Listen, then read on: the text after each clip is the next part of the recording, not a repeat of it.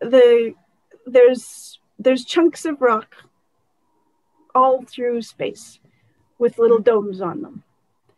And it goes back to mythical Earth, right?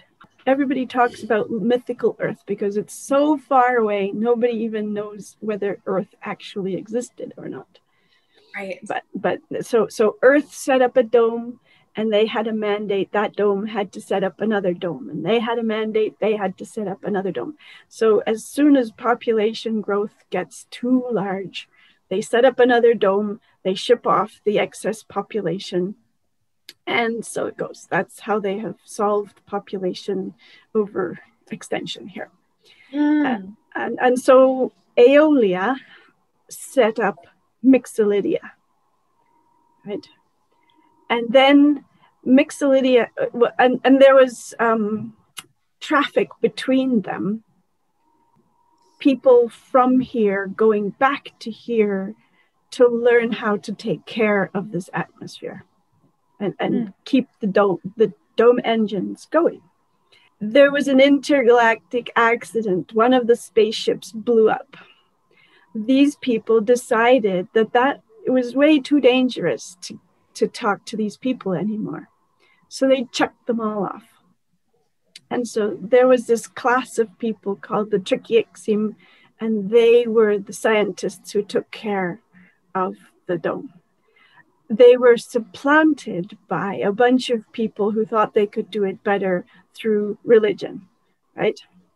And so they created this entire religion of how to take care of the dome, and they created legends, and they killed off the scientists slowly, right?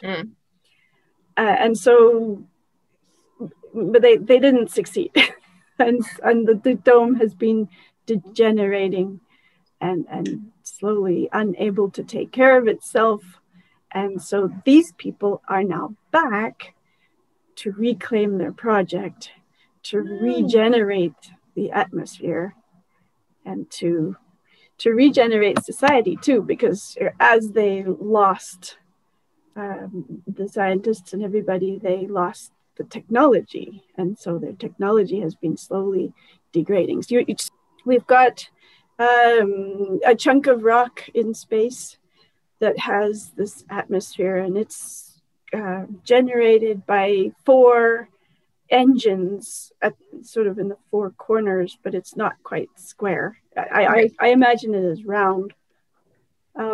These engines are shooting chemicals into the to make the dome, and so where that atmosphere ends, then there's the barrier lands, where it's just plain desert. They might have oxygen and things, but nothing can grow there. And then there's the forest is all the rest of it. Like there's a patch of forest in the middle of this dome. All old trees, because the core of the chunk of rock is where all the water is stored. And the atmosphere is set up for proper cycles of wet and dry.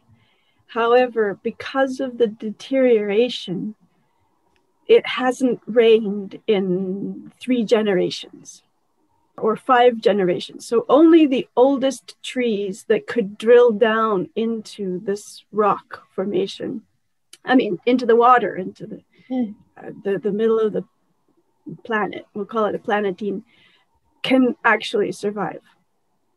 So it's mostly old.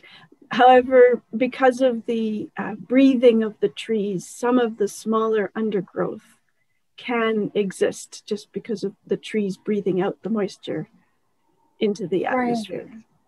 And then in the middle of that is the city.